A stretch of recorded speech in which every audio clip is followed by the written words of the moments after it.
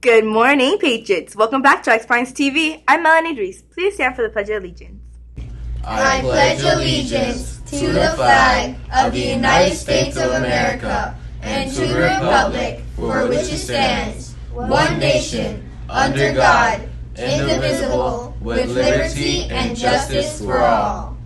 And now for our school mission statement. We the Patriots achieve greatness through high expectations, passion, and perseverance. Thank you. You may now be seated. Today is Wednesday, April 5th, 2023. Now let's take a nice and relaxing brain break.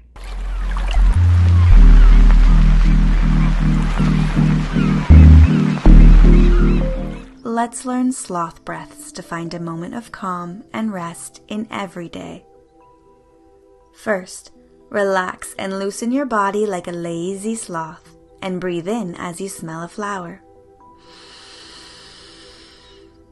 Then breathe out and slowly toss the flower as you stretch. Breathe in and smell the big tropical flower.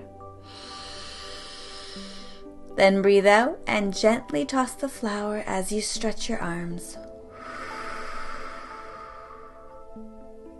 Let's try it.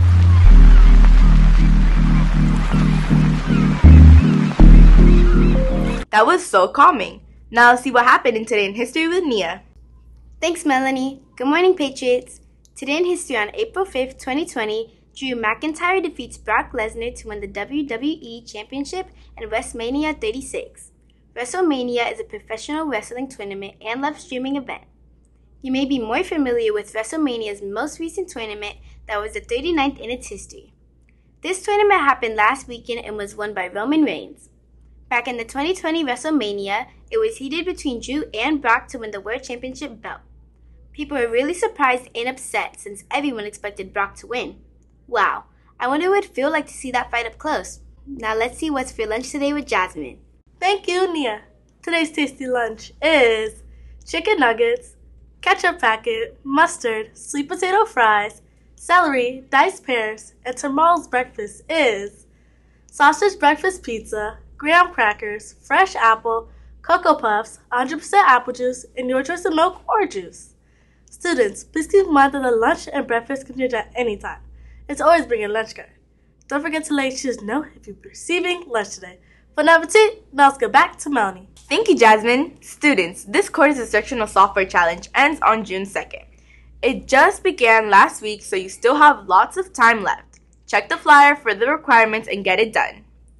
Scholars, the spring testing season is going on. Today, kindergarten and first graders will be taking their math NWA.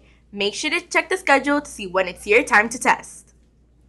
Patriots, please don't forget our cell phone policies. It's important to make sure your phone is shut down in your backpacks at all times. And also, don't forget you're not allowed to chew gum at school. Make sure to spit it out before you enter the building. Students, the Patriots store is open every morning. Tomorrow morning is 7th and 8th graders' turn to go. Don't forget your tickets.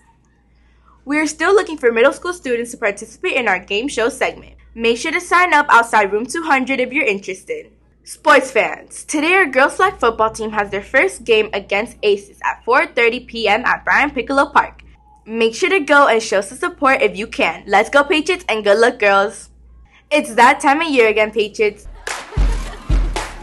When that scholastic truck rolls up to a stop, oh no, that book fair fun's about to drop. That new book smell, that new book feel.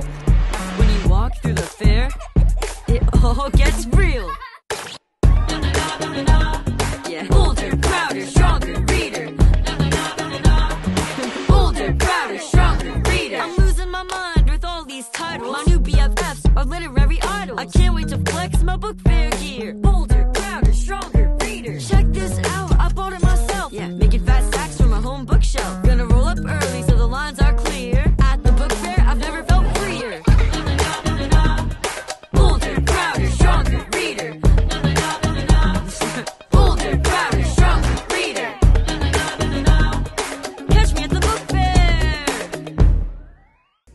fair is opening this Thursday and it's closing on the 14th. Make sure to check the schedule to see when it's your time to shop at the book fair. I hope you all are excited because I know I am. Now let's see what the weather's looking like today with Hadassah. Thank you, Melanie. Today's weather is expected to be 86 degrees Fahrenheit with partly cloudy skies. Today seems like a great day to go outside and enjoy some fresh air. In other weather news, you have probably seen lightning before, but have you seen upwards lightning? This video you're seeing is of an upwards lightning strike that happened at New York City skyline. Upwards lightning is a pretty cool sight. So here's how it happens. First off, for it to even occur, it must be near a town, mountain, or tall structure. Secondly, with regular lightning, when it strikes down, it's also creating a field of electricity in the sky at the same time. In this case, the electricity from the skyline is attracted to the electricity in the sky. That's what causes the upward motion in the lightning. Now let's go to Ariel for the birthdays. Thank you, Hadassah. Today's birthday girls are Salome Pineda and Giselle Adams. Happy birthday! Now let's go back to Melanie. Thank you, Ariel. Patriots, here are your participations. You present yourself positively, act kindly towards others, treat the school environment respectfully, and succeed at everything. Congrats to Ms. June. You were the only one who had the correct answers to yesterday's daily challenge, which was, what is the fastest way to double your money? The correct answer was, place it in front of a mirror. Now for today's daily challenge. Daily challenge. Look at the picture.